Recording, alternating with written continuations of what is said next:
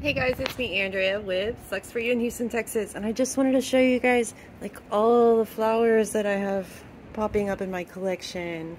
Like all my Haworthias seem to be blooming right now. You can see all these over here. I have a Sansevieria that just finished blooming. This is an Astroloba. More Haworthias. And then I have a lot of stuff that have flowers coming in, so that's going to be fun to look forward to. Oh, I just got like nectar on my hand. By the way, Haworthia nectar is very sweet, and I recommend you tasting it sometime. Sansevieria as well. You can see this flower just finished, but there's still a little bit of juicy juice on there, and it just tasted it. It's really sweet, and I'm like almost addicted to tasting the nectar on my plants. And not just my plants, apparently I was at a nursery the other day, New Roots, and they had a pretty Sansevieria inside, and it was flowering, and it had a lot of little nectar droplets on it. And I was talking to the gal that worked there, and just without thinking, I reached out, wiped a little droplet onto my finger, and just licked it like it was my plant. I was like, oh, I'm so sorry, I wasn't even thinking about that. But yeah, you should try it too. And she's like, oh, we can do that? I was like, yeah, you should do it, it's really good. So she tried it, and then this other lady that works there, she's like, what's going on? And I was like, you're tasting the Sansevieria nectar, you should try it too. And she did, and she agreed. It was really good as well. And then we're just chatting, and I just walk back over there and just lick it again. And I'm just like embarrassed, but also, you know, they know why. They tasted it too. They agreed. So anyways, here's a Haworthia flower coming in, but we're looking at flowers that are already popping. It's a little Echeveria. I don't know exactly what kind. And same with this little Mammillaria. I just don't know exactly what kind it is. I think it's melanocentra. It looks kind of like mine with the, I had another one. It's all wonky now. This is one of my favorites. There was a little flower on it. Mammillaria plumosa, and they're little white flowers. I don't see it open right now, but it smells so good. I really wish I could bottle it up and make that my signature fragrance. It would be amazing. And I'm really excited about this. It's the Aloe Vera Vito. Super variegated, and it's flowering. It's gonna flower. Please flower. For my very first time since I got it. Who else? I think there's some stuff over here. Oh, this little dude, he's got some little pink flowers coming in. Some type of peanut cactus. What else? More Haworthias flowering. These are really cool. Look. Hey. Look. And of course, this awesome Begonia Cachuma, just crazy flowers. And I was thinking about chopping them off because the leaves are looking a little bit saggy. Like, all these flowers might be stressing the plant out a bit. But I also want seeds from these. Look at this wild child. Massive leaves. Massive. Who else? Oh, we have these coming in on this Noto cactus, or Parodia. We're calling them Parodias now. And this is a Parodia too. Parodia rudibuenekeri, Albissima, I believe. Anybody else up here? Ah. And these are all going to be coming in soon. Beautiful pink flowers on this. It is a Parodia uebelmaniana, and I will put the names up on the screen and in the video description so you can see how to spell these names, because this one is a mouthful. Ooh, I see some coming in on this Euphorbia my husband got me. He says he got it for me, but what do you guys think? There's some little tiny flowers coming in on this. This is the Medusa Head Euphorbia. So cool. And I almost forgot her. Look, this is the one that's going off the most. This is the old lady. Look at her. And I call her naughty because she like tilts towards the sun. I have to like turn this massive pot for her to stand up straight, but we're just gonna let her do this. Now look at that flower crown. My queen.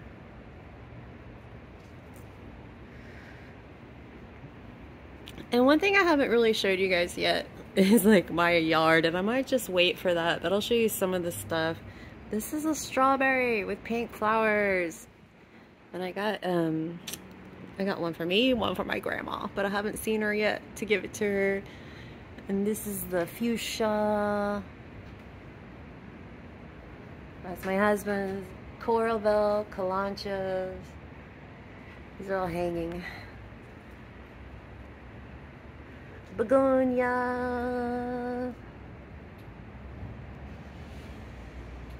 Isn't that crazy? That's like a different type of begonia flower, huh? Always keeping us on our toes. And then this is like a, are you flowering? Yeah, there's a little flower on it. This is a thornless crown of thorns. Cool.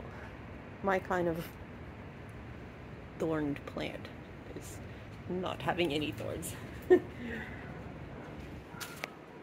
And this is a thorny crown of thorns. Euphorbia milli or mellii. And it's doing amazingly happy. A little bee. Get it, bee, get it. And yeah, my husband has discovered his green thumb in the last year, and he is into it. He is in very deep, which is why we have our own bluebonnet meadow. He not only bought a ton of plants, and put them in the ground like a few months ago. He bought seeds and he put them everywhere. So, you know what? It's paid off. They're everywhere. They're literally everywhere. But I'm really enjoying it. They're gorgeous, and of course the pollinators love them. And they're already going to seed. And this is what their seeds look like. Their seed pods look like little fuzzy paws. So yeah, that's a small portion of our bluebonnets. Oh my gosh, he's crazy. He's crazy, guys. But I love him. Look, more over there.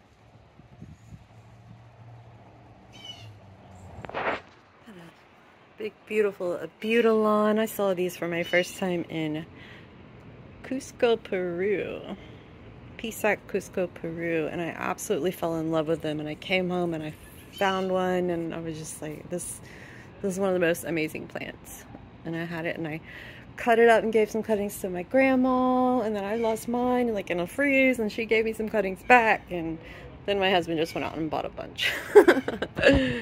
So I don't really see much else flowering right now. There's a lot of good new growth coming in, and the winter luckily didn't give us too much trouble.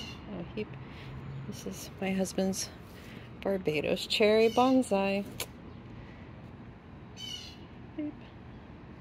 Yeah, so lots of plants going on, lots of flowers coming in. This one's really cool when it flowers, the corncob Euphorbia. Okay, and I have to show you guys my new love, mini African violets. And I bought one, and I was so happy, so I bought a few more, and I gave one to my friend and one to my grandma. And they're just like so much fun, and they're so cute, and they're cheap, and they're just like, yo, look at me, I'm flowering for you. And the camera for some reason makes these, I mean, and when I'm looking at them on the side, these look like purple, but the camera makes them look like super blue. It's so crazy. Let's see if this one does it too. Yep. Oh, it's so cool. And like, I just bottom water them. And they're in a, you know, a window. It doesn't get a ton of light. I put like my cuttings and stuff up here. Maybe some like green onions in water if I'm not trying to store them in the fridge. Like, this is just kind of a funny little window. But I really love them so much. They're so nice. And like, I've joined a couple of the African violet groups, and the people there are so nice. They're just sweet, sweet people. Okay guys, that's it for now. Next video will be hopefully checking out, actually these take a while to come in. I'm excited about them, but cactus flowers they take their sweet time. But I am excited about seeing these. These are going to be green flowers. Cannot wait to see those. And maybe we'll do like a little garden tour. See what all we've got in the ground. Again, most of this is my husband's project. It's been great for him. He loves digging the holes. He loves shopping for new plants. He loves troubleshooting stuff. It's super cute. Then I have like a little garden going down here. Herbs and some tomatoes. But anyways, we'll save that for another video, huh? And just one more thing, promise. If you haven't subscribed to my channel yet, if you could do that like now, that would be amazing, because I am almost to 50,000 subscribers. I'm literally like maybe 300 away, and it would really, really, really, really, really be awesome if I could get to 50K. I mean, no rush, but I've been doing this a while, and it's never been like a huge goal of mine to, you know, have a ton of followers and stuff. But when you get that close to 50K, you want it bad. Thanks so much, guys. Y'all are fantastic people, and I hope you have a fantastic week and that your plants act right.